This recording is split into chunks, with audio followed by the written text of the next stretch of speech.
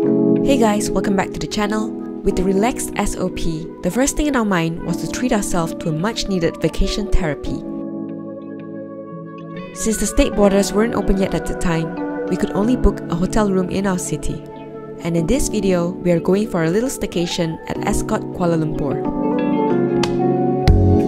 Located in the Kuala Lumpur City Center, Ascott Kuala Lumpur is a service residence in the vicinity of the Petronas Twin Towers.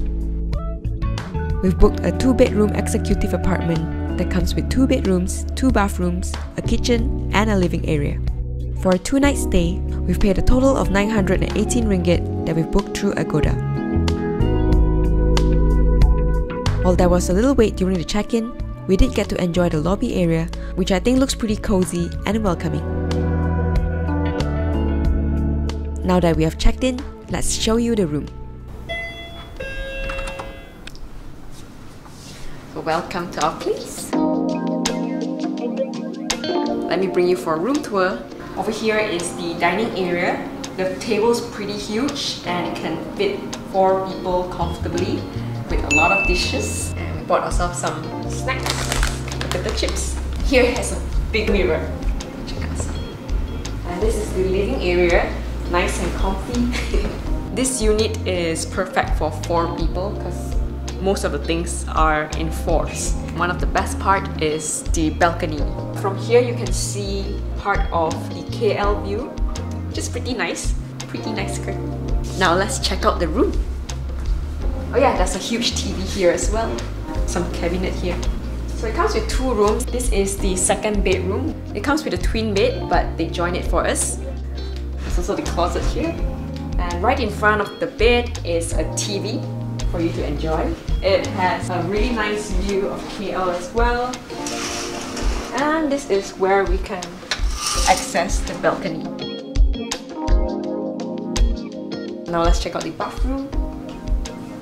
There is 2 bathrooms in this unit and both rooms comes with a bathtub, which is awesome. It comes with toiletries, some lotions. Now let's check out the master bedroom. The master bedroom, it is much more spacious than the 2nd bedroom. It comes with a king-size bed. All rooms comes with a TV, so there's like 3 TVs here. Pretty people. And also it has a balcony. It's awesome. Can they open? Can they open? Nope, it's locked. And this is the master bedroom toilet. It comes with 2 sinks, huge mirror. And this one comes with a shower. You have to put your dirty laundries. And it comes with a bathtub as well.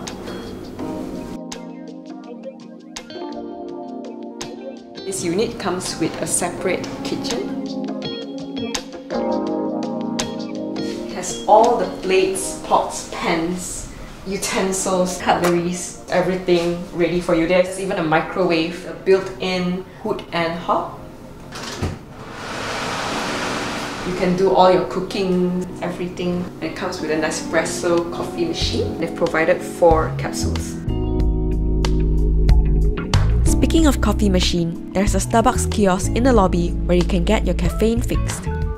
There's also a small convenience store next to the lobby area, or you could walk your way to Suria KLCC to go shopping or have a meal, which is exactly what we did. It took us about 5 minutes to walk from Ascott to Suria KLCC.